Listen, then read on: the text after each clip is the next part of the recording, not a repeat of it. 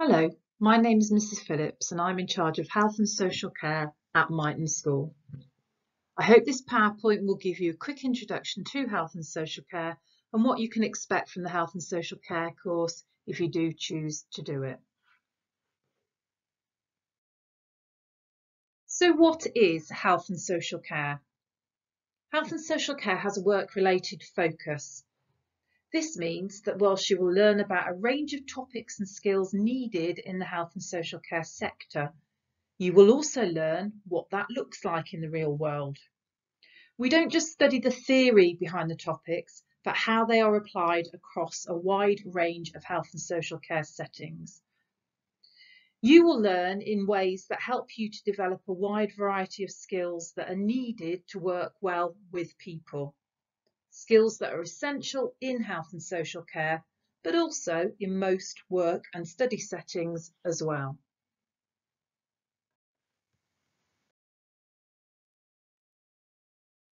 In Year 9, we focus on introducing you to a broad range of topics to give you a general understanding of the health and social care setting, alongside learning about how people grow and develop from the moment they are born and all the way through the various life stages.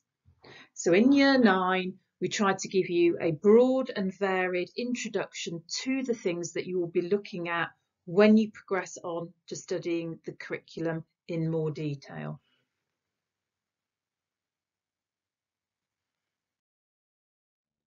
Once you start formally following the BTEC award content in Year 10, we will study 3 components of work. As you can see from the slide, components 1 and 2 are assessed by completing a range of coursework tasks, and component 3 is assessed by a written assessment that is marked externally, so it's very much like an exam. Component 1, human lifespan development, is about how we grow and develop from the moment we're born right the way through to later adulthood.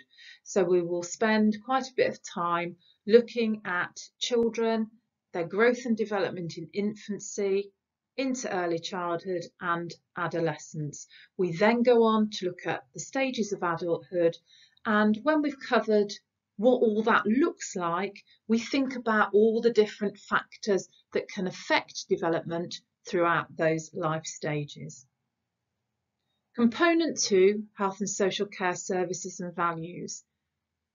In this unit, you will look at the roles and responsibilities of all the different people that work in the different sectors of the health and social care.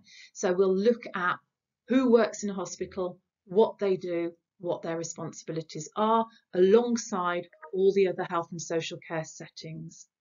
And like component 1, this is assessed with a piece of coursework. And finally, component 3 is called Health and Wellbeing. In component 3, you will pull together a lot of the knowledge that you have gained from component 1 and apply it to how we can maintain our health and well-being. So this piece of work is assessed by an external assessment, so it's an exam.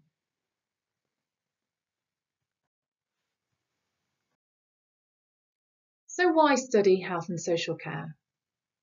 If you choose to study health and social care, it will help you to understand how we grow and develop. It will help you to understand the roles of people that work in the health and social care sector and the skills that they need to carry out their roles in a caring and effective way. You will learn about what good health is and the factors that affect a person's health and well-being. Importantly, you will develop a wide range of skills and aptitudes which are needed across your working life. So even if you don't choose to go into the health and social care sector, the skills that you will learn in health and social care are transferable both into other lines of work and into further study.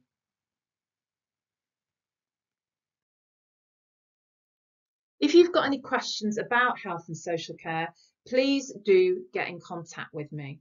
I'll be available at the open evening parents evening, or feel free to email me, and my email address is on the slide. Thank you.